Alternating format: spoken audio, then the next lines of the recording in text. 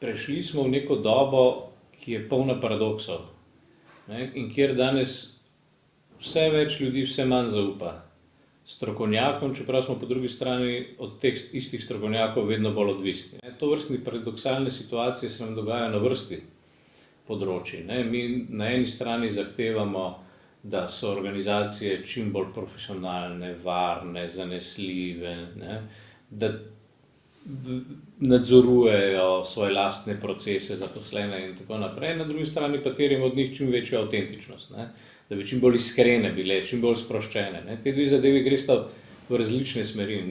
Hipermoderna je predeljena po tej razcepljenosti in tem vlečenju v družbi in različnih družbenih procesov v različne smeri in temu, da se moramo vsi skupaj naučiti obnašati na neke nove načine, ki nam pravzaprav še niso čisto razumljivi.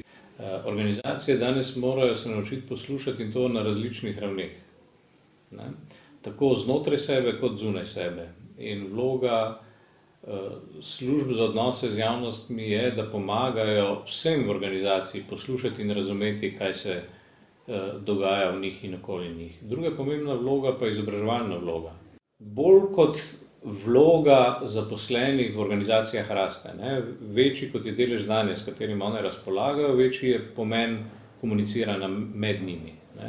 In če si danes predstavljamo znanske organizacije, se pravi tiste organizacije, ki so v veliki meri odvisne od znanja, lahko vidimo, da je sposobnost komuniciranja med zaposlenimi ključna funkcija pravzaprav, in da ali bo neka težka operacija v kliničnem centru uspela ali ne, je v enaki meri odvisno od sposobnosti ekipe, ki izvaja operacijo, da med seboj sodelujejo, kot od njihovega tehničnega znanja.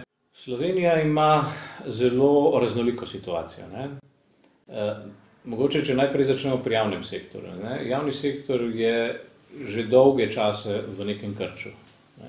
Na področju komuniciranja smo v Sloveniji resno delali, če začnem z javnim sektorjem, samo v času osamosvajanja. Potem se je zadeva nekako razvodenela. Potem, ko je še pa prišla kriza, je pa bilo tako, da je v javnem sektorju se rezalo vse, kar se je moglo rezati in se na to področje enostavno ni več vlagalo. Zato na področju javnega sektorja, po moje, zelo resno zaostajamo za razvitim severom. Podjetja so pa zelo, zelo, zelo, zelo različna. Predvsem se moramo zavedati, da so naša podjetja, celo največja med njimi, majhna v primerjavi z velikimi mednarodnimi podjetji. V celi Sloveniji recimo takole čez palec dela nekaj 100 ljudi na področju odnosov z javnostmi. Toliko, oziroma nekajkrat toliko, jih je zaposleno v kakšni večji multinacionalki. Imamo pa nasploh nek zadržek zadnje čase do vlaganj v vrsto teh mehkih veščin v Sloveniji, ker se vedno bolj zdi, kot da poskušamo izplavati iz krize samo s trdim delom. Skratka, pamet vedno manj šteje, samo trdo delo še šteje. In cela vrsta nekih družbenih institucij, ki bi morali zagovarjati, ki bi morali zagotavljati za to, da družba lahko normalno deluje, so pravzaprav v neki fazi implozije, razpadajo se vase. Konec koncev, medijski sistem Slovenije je najlepši primer za to. Torej, odnosi z javnostmi služijo nekomu.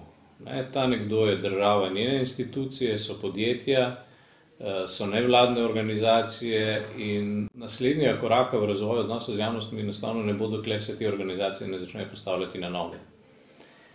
Sodim, da je daleč največja potreba ravno na področju države in javnih institucij, ki zelo nespretno v glavnem komunicirajo z vsemi, se pravi in navznoter in navzven. Velike družbene reforme, ki so pred nami, bodo enostavno nemogoče, če ne bomo uspeli vzpostaviti razumnega komuniciranja. Konec koncev vrsta teh reform že v preteklosti natančno iz tega razloga ni uspela. Se pravi, država mora začeti razumeti, da ni mogoče vladati na ta način, da se sprehajaš pa razlagaš ljudem, da Bruselj nekaj zahteva in da zato morajo ljudje nekaj narediti. To ni noben razlog, zakaj bi ljudje karkoli naredili, še več. To je razlog, zakaj bodo ljudje vedno bolj proti Evropski uniji, tako kot se danes dogaja skoraj čez polovico Evrope.